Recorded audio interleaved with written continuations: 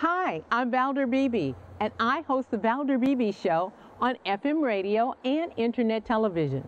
I am famously known for That Celebrity Interview, which I conduct by cell phone, in studio, or satellite media tours. Go to valderbebeshow.com, youtube.com/ValderBebeShow, or our partnership network with Business in the Black, which is blacksuccessacademy.com, and click on the Valder Beebe Show channel. I'll see you there.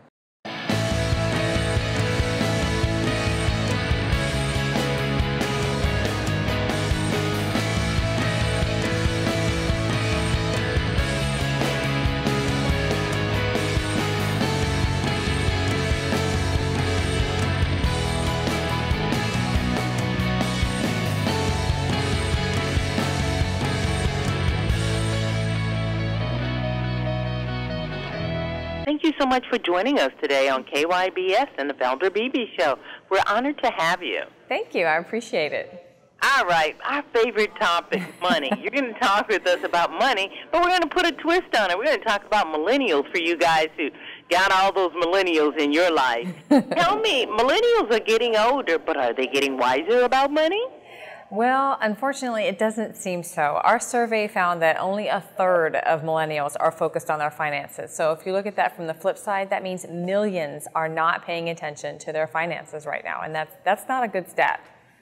Okay, so most millennials, I think the survey found that they're unsatisfied with their financial situation. What do we mean by unsatisfied?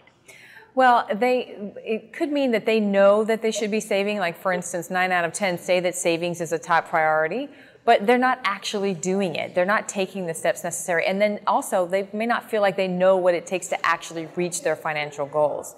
So, what I would say is, if you're in that boat, then what you need to do is start turning to your financial institution, your bank or your credit union. It's not just a place to put your money, it's a place to go to for financial education and financial resources. I'm really surprised by the findings because, the millennials tell you, there's an app for saving money. You can, there's an app for this, and a lot of it is related around money, so they know where the apps are. Yeah, but they're just not tapping into them apparently. And even just because the app is there and you have it on your phone doesn't mean that you're actually putting money into a savings account, which is essentially what you need to be doing. As a matter of fact, 83% of them are not preparing for an emergency. They have no emergency fund and they're not doing the things necessary to get there.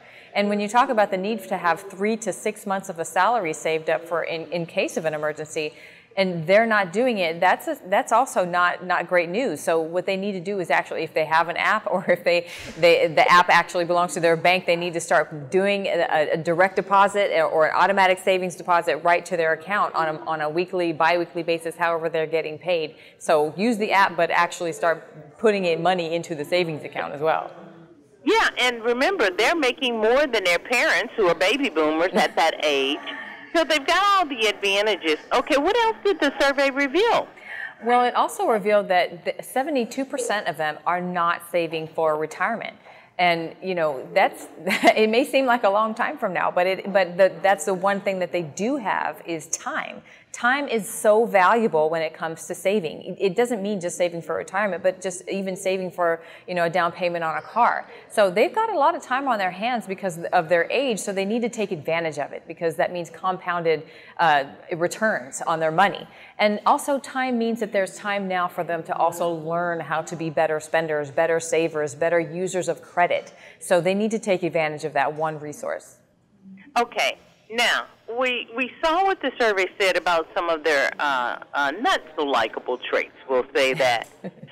What do you guys say? You guys conducted the survey. What do you want to get out of this from doing the survey? Well, the survey actually it told us that there's an opportunity to serve up more financial education for this particular group. So what we did was we created a microsite that is dedicated to financial education. And you don't have to be a member of Navy Federal to go onto this site.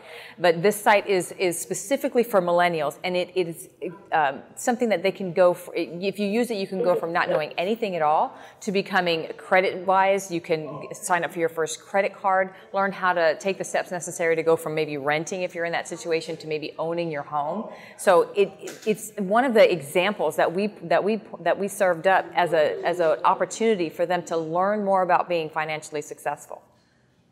Okay. Let me ask you this. Maybe you know the answer to this also. Since the survey was conducted on millennials, what age group are we talking about? Boomers or 1946 to 1964? Where does the millennium fall? So the youngest millennial right now is around 20, and the oldest millennial is probably around 35 or 36, depending.